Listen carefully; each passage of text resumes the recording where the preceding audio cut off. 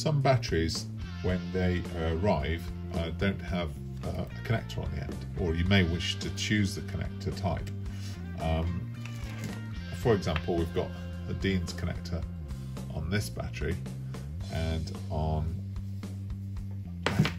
this battery we have an XT60 connector.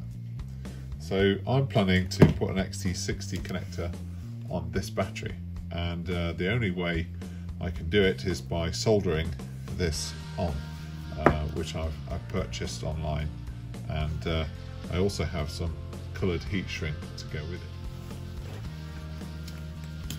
So first thing I'm going to do is remove the heat shrink on one of them. So I don't think it really matters which one you do, but it's important that you never let the two touch, because you'll create a big spark and you get a big flash, and if you leave them together they'll get hotter and hotter, and you can potentially start a fire, or it could blow the battery up. It's called a short circuit. So you should never do that. Never allow these two wires to touch.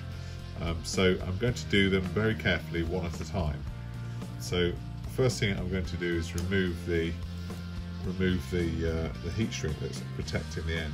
And I'm just very carefully cutting it off.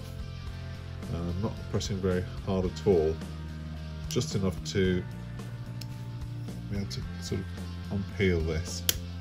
That's it. To get my fingernail behind there and pull it off. That's it. And there's one. Okay, and then the next thing I'm going to do is, now sometimes people use lead-free solder, and some people use leaded solder. So to be sure, I'm going to just trim that off. Just struck a cup at the other side of the room and create my own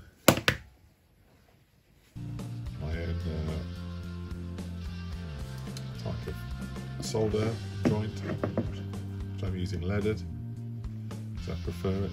It gets a stronger, better solder, in my opinion.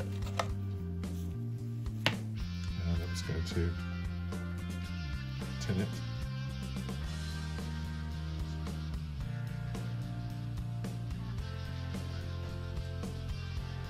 There we go. So this is the positive that I'm starting on, which is on this. If you look at the XT60, there is, if you can just see, if it's not too blurry, it's hard to tell, but there is a positive symbol on there. You can just see it there on one side, so it actually shows you.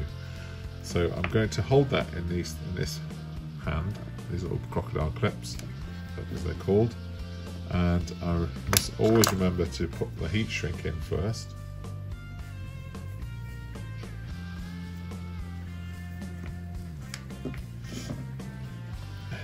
And I'm going to position these two together so that that wire, so should I say, is inside there, like so. If you can just see that.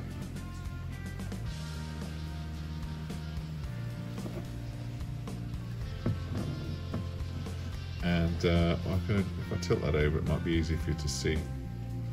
There we go. So I'm now going to apply some solder to that joint.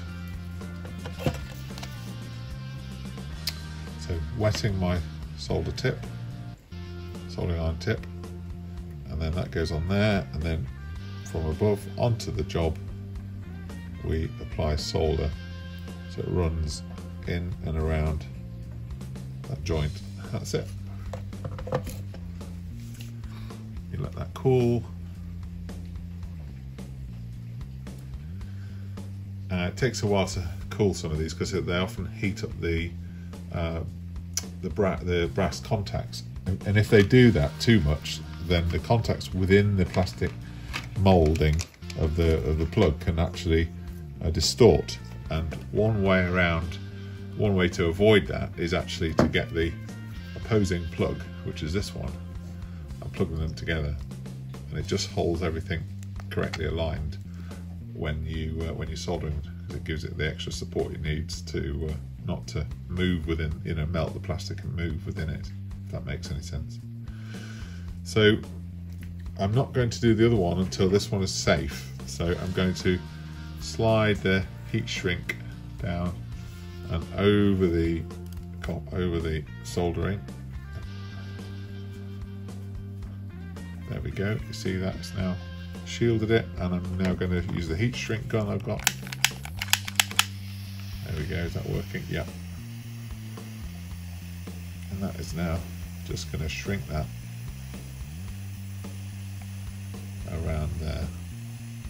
So we've got no metal contact showing, apart from this side, of course, which I can deal with. Okay, so we do exactly the same process on the other one. So we'll go to again.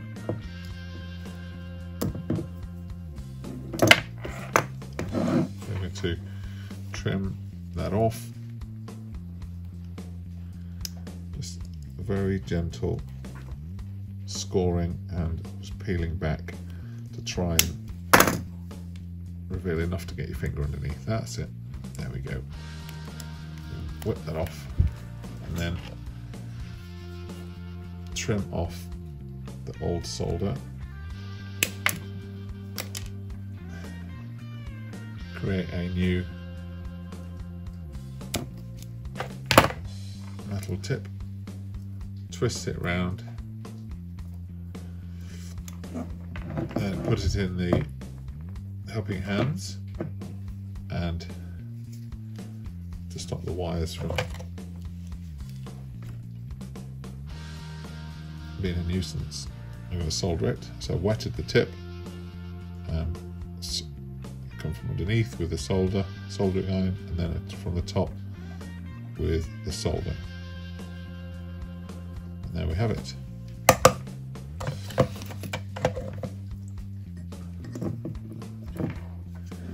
The next thing I need to do is mount this, but I'm a little nervous about this being on display, these copper bits, these brass bits on this other side. So on this instance I'm going to disconnect it, but the other alternative is to cover them with some insulating tape, which will cover the terminals, which is a good way to do it as well. So now I've got to set this up so these are held ready and in there. It's just like that. So you can see that they're just nicely set up there.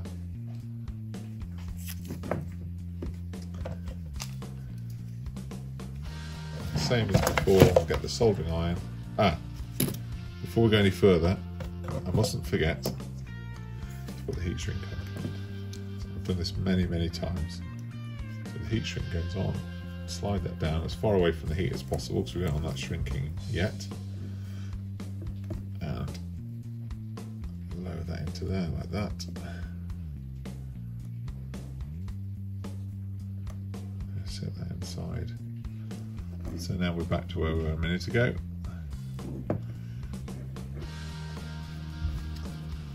Soldering iron, so we bring the soldering iron, we wet the tip, just give it a puff of smoke, and then that goes underneath the terminal, and then from above we apply the solder. Come on.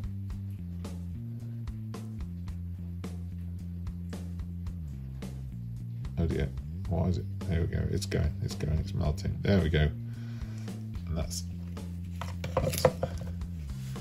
grabbed it, and leave that until it's nice and cool so we can slide the heat shrink over. I mustn't rush into doing that because the heat shrink will, before it gets into its situation, into its right place, it will start melting, or should I say shrinking. It's still warm. Yeah, it's still warm.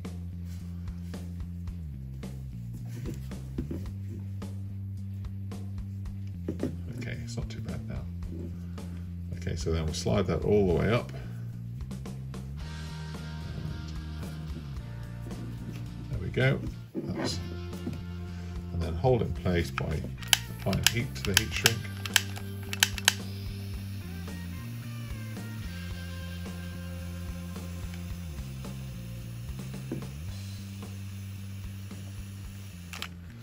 And there we have it.